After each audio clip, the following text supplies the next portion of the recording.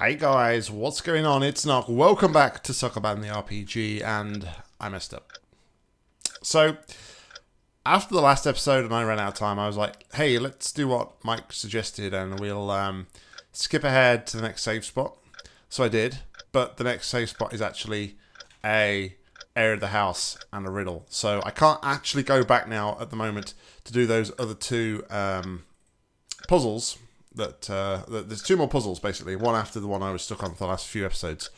So we're going to do things a little bit out of order here. So we're going to do the house and the riddle, and hopefully, and then we'll go back and we'll tackle the other puzzles. I have an idea, something I hadn't tried before for the one that we've been previously stuck on, so we'll see how that one pans out and what we can do. But yeah, anyway, we've got more story. So, Lewis, good to see you. Could I ask you of you one more favour? Sure, Dad. What is it? I wouldn't want Rosanna here tonight whilst we're hosting a party. She's still so young. I understand. The noise may be most upsetting for her. Exactly. Yes, that's it. So could you please be so kind to escort her to the neighbour's house? She spent the night there before. No problem. I'll get to it right away. I thank you for your assistance. Okay. So we're going to go to her bedroom, which I think is the last door. Oh no, this is the bathroom. So, I mustn't go to the basement right now. I find it very odd that you can, that the basement is in the bathroom. That's right, I have to go upstairs. That's where I'm getting confused. It is the last door, I think, but just upstairs. Nope. That's my room. Her bedroom door is locked, and she doesn't have a key for her own bedroom. Tom likes his privacy more than anyone. So, that's interesting. So is Tom the person who we've been seeing in the puzzles? Is that our brother? Interesting.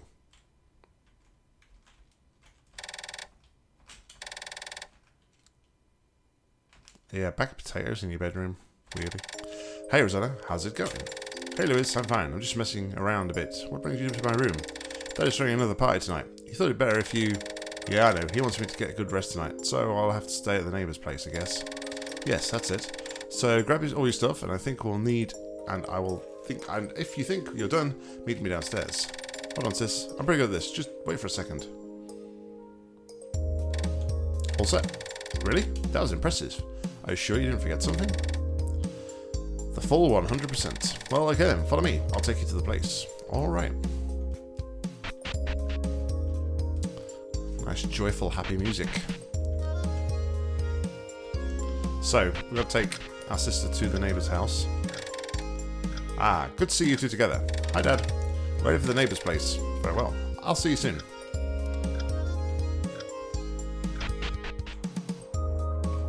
Hey, Mom. You two are surely going to the neighbour's place. Yes, he's very kind. I know, he is a good man. Come on, Rosanna. We don't have all day. Actually, we do, because the longer we stay in this a little bit, the less time I have to spend in puzzles.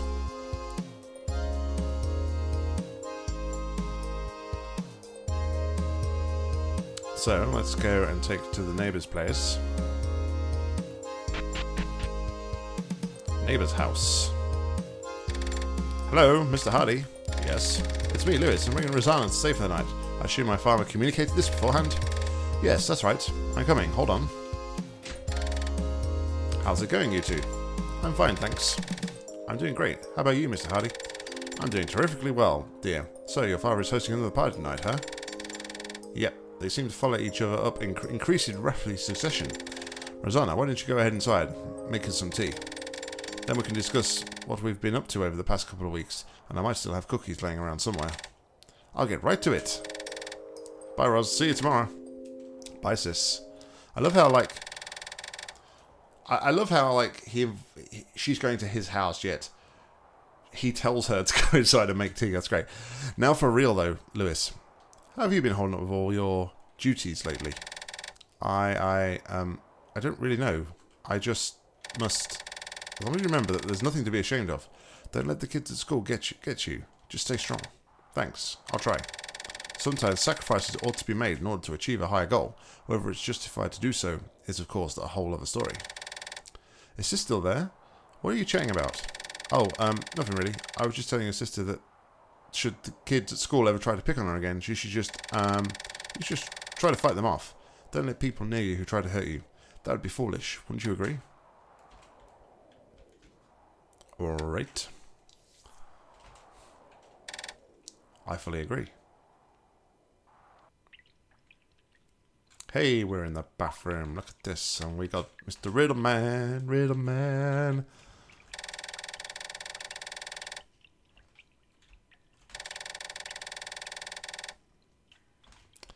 Seems like our bathroom, but it's like a variation. Interesting.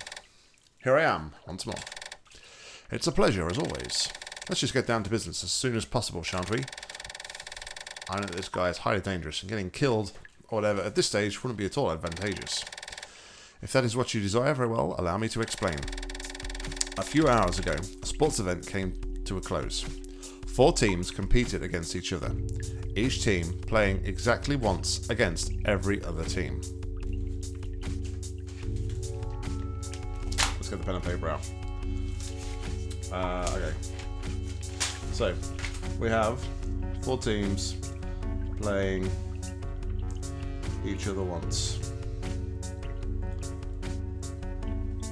Okay, so 1 versus 2, 1 versus 3, 1 versus 4, 2 versus 3, 2 versus 4, 3 versus 4. That's 6 games, right? 6 games, 8 teams, yeah, okay, that's 6. Hence, all the teams played 3 matches, and because of the constraints, these were divided into 3 different rounds. This way, during every round, all 4 teams were playing in 2 simultaneous matches. Not a single match ended in a tie. Okay.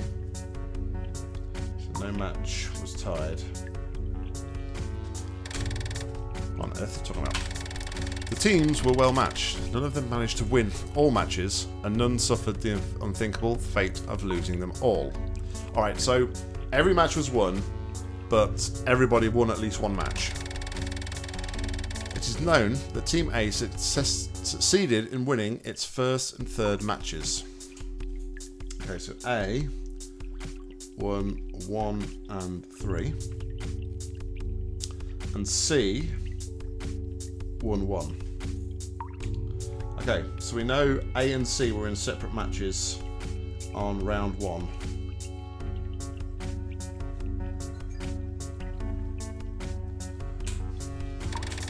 Lastly, Team D unfortunately came a little too short in its second match, and so lost. Okay, well we know that A won matches 1 and 3. So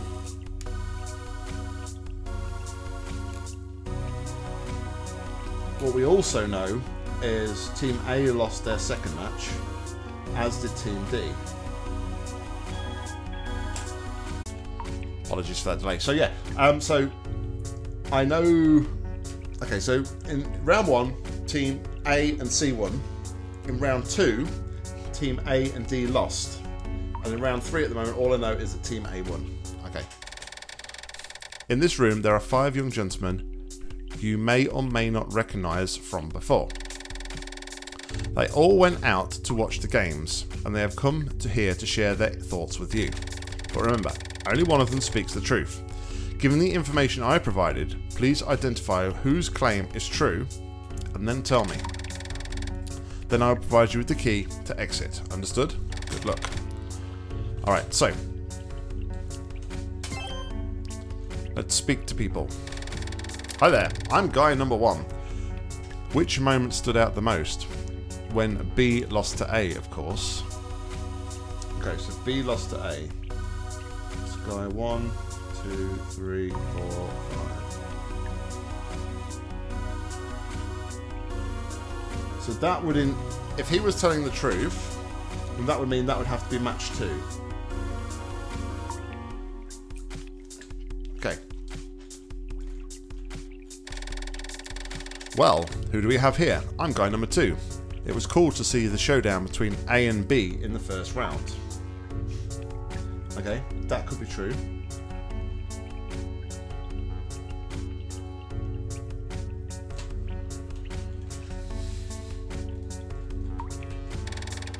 I'm the third guy, and I've been a lifelong supporter of B. I can only revel in the fact that B won against C.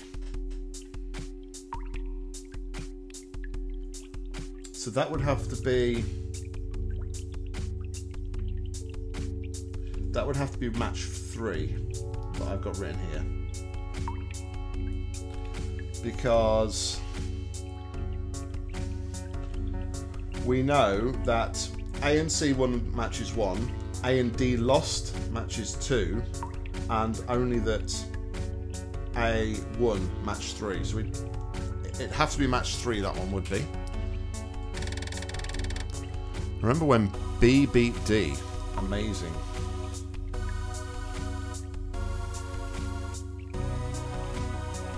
So that could be either 2 or 3 at the minute from my information.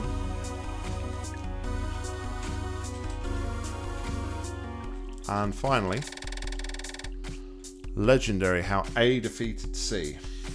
So A defeating C could only be match 3.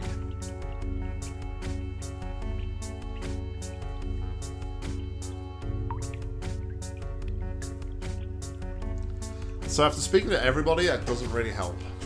That gives me no further insight at all.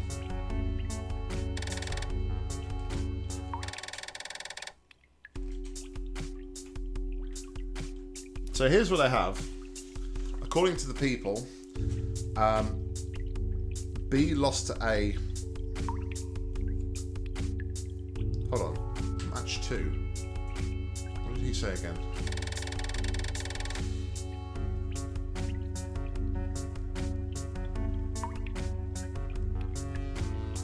No, B lost to A. So that had to be match 1 or 3.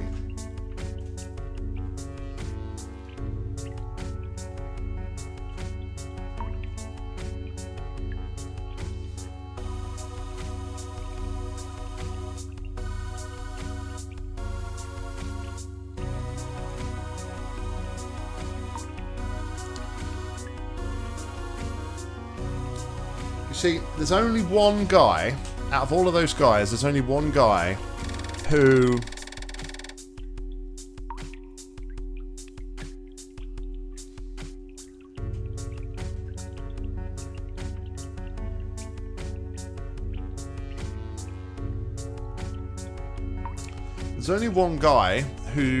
could be talking about match 2.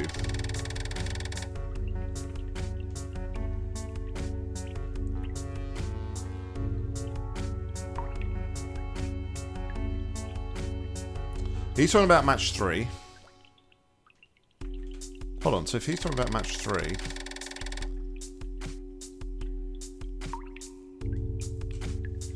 So hold on, if that was that B beat C, that would be D.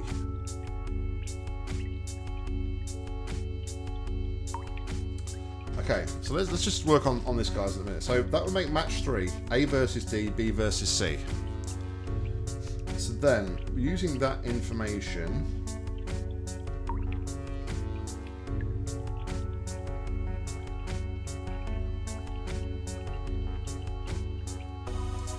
can't be B. Just trying to think if I can fill in the blanks at all using that information.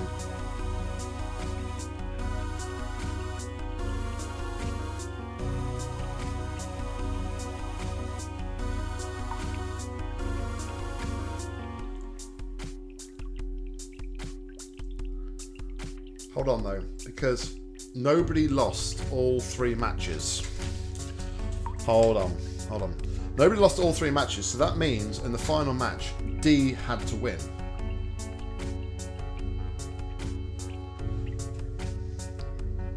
Because D can't win in match 1 because A and C won.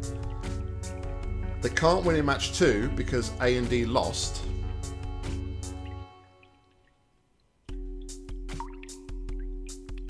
And then A won in match 3. So, okay, so D have got to have won there.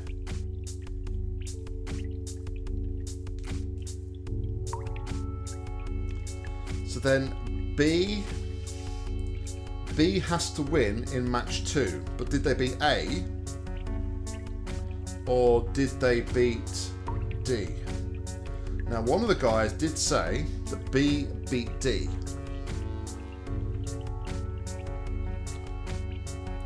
Which is guy number 4. Now, guy number 4 is the only one who says something that could have happened in match 2, which is what I was kind of thinking may actually be the right way to go about things here.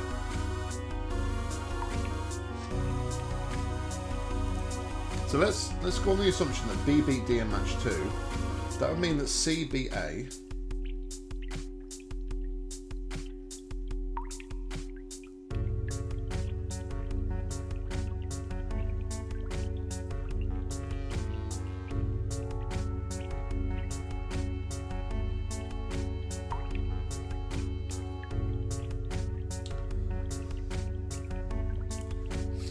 So I think that and that. So that means they played D and they played B. I'll just check that everyone's played everybody on my thingy here. So what I've got is match 1 was A versus D and C versus B. Match 2 was C versus A, B versus D. Match 3 was A versus B, D versus C. I've done them in the order, so the first team is the winner, the last team is the loser. Okay, so let's check through their things. B lost to A. Well, B did lose to A, so that one is correct. A beat B in round 1 would not be correct. B beat C in match 3. That's not right. B beat D, that one would be correct, and A beat C is incorrect. But so, okay, so that leaves me with two possible right ones, which obviously that's not right.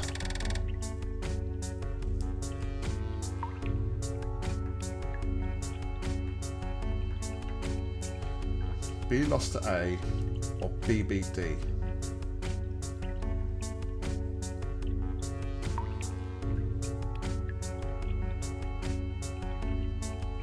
So if we change these round, that would be B and that would be C. So then that makes that B and that one would be C. Okay, so now that gives me, just to go through these again, A versus D, C versus B, B versus A, C versus D, A versus C, D versus B. So, B lost to A in round 1. Oh no, B lost to A. No, that one is now incorrect. A versus B in round 1, still correct, incorrect. B beat C. Incorrect. B beat D. That's incorrect. A beat C. So with that solution, guy 5 is telling the truth. That A beat C. So let's go with that. Let's double check what he said. And then I think I'm going to go with this, guy 5. Alright, so guy 5 is telling the truth. I hope.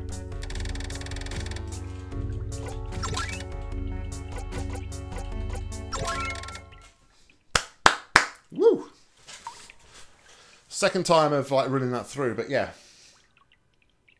The key thing that I got there was in match 5. I realised that it had to be A and D that won, because it did clearly say that everybody won at least one game, and that's the only place that they could have won a game, and that was kind of key. So then it was just a matter of like flipping around B and C in that second match, which kind of like resolved that issue.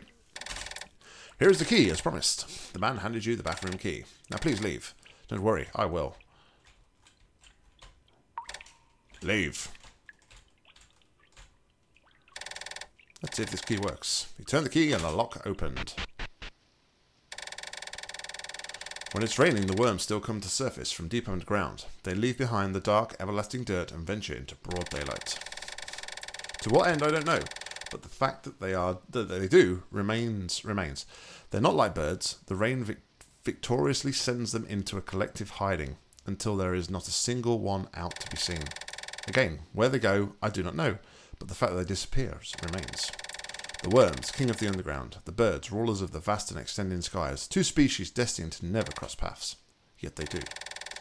When the rains have ceased, the aerial creatures strike down and touch the thin border that separates their world from that of worms. They mockingly trample grass, imitating the sound of raindrops, tricking the small-brained worms into surfacing. Birds have the advantage of wit and wisdom. The worms get eaten and die. Not all life was created equal. Some are born with the ability to reason, others just follow orders and do as they should. Some were born in a mansion, others under an overpass, or in the back of a cab, unwanted, abandoned, discarded. Some were born to rule, others to obey. Some were born to create, others to consume. I don't know what I was born for, and I don't want to know either, for when I do, I won't be able to control my actions. I would attempt to defy, I would have tried to escape. Escape from, I don't really know what.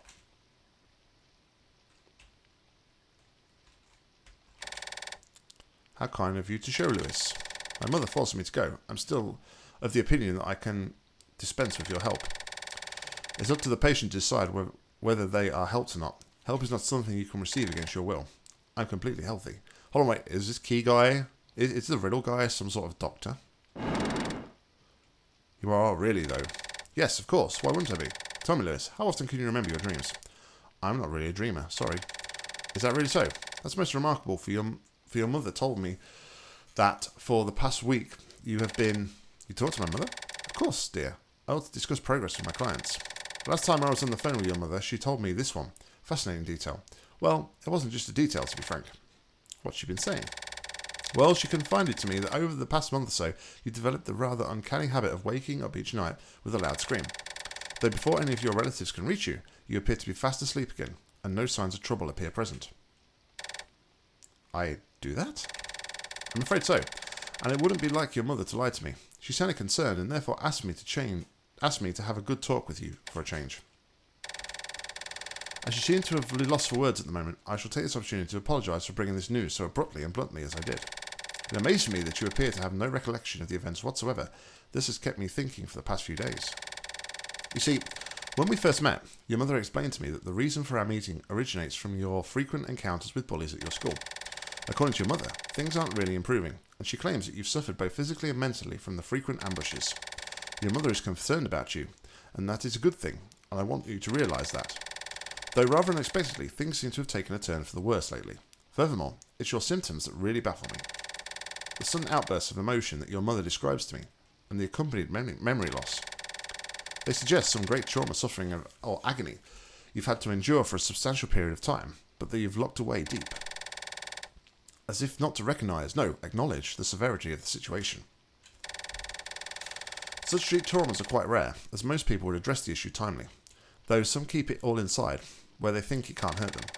Such people appear completely normal on the outside, but they are a wound spring on the inside, ready to snap at any instant. I can transform these people in an irreparable manner.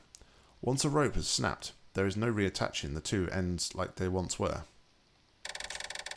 Given the fact that the bullying you suffer on a daily basis is something we've talked about a lot, and you and your mother, I do not suspect that to be the cause for all of this agony, this pain that swells inside of you. I'm concerned, Lewis. I really am. I want to help you, Lewis. You have to believe me when I claim that I can. You have to accept my aid. Will you? Please tell me, Lewis, what has changed in the past month? What has been hurting you all this time? You've been giving me these riddles. My father has been throwing a lot of parties lately. Ooh, look at this. Where am I now? It's so warm. I love it. So now I'm at a beach, huh? I couldn't have borne the cold for much longer. Couldn't have borne the comfort. So you won't hear me complaining. Maybe I can take it easy for a while solving these puzzles while enjoying the heat of the sun. Honestly, it doesn't sound like too bad of a time. I got to be at a disgusting old derelict building as well. It still baffles me those people might have patiently waited for my arrival for hours. Truthfully, it kind of creeps me out. Alright, so we made it to a desert. Huzzah! I wonder what the doggish-like construction is doing out here. Okay, so we have made it back. We've got a save point. We solved the riddle. In the next episode, we'll be going back to the previous puzzles. We have 2 puzzles in the snow area still to solve, so we're going to be working on those. Thank you very much, though, guys, for tuning in. I appreciate it, as always. We'll be back with another episode of Sokoban, the RPG, real soon. But until then, I've been Nock. You've been awesome. See ya.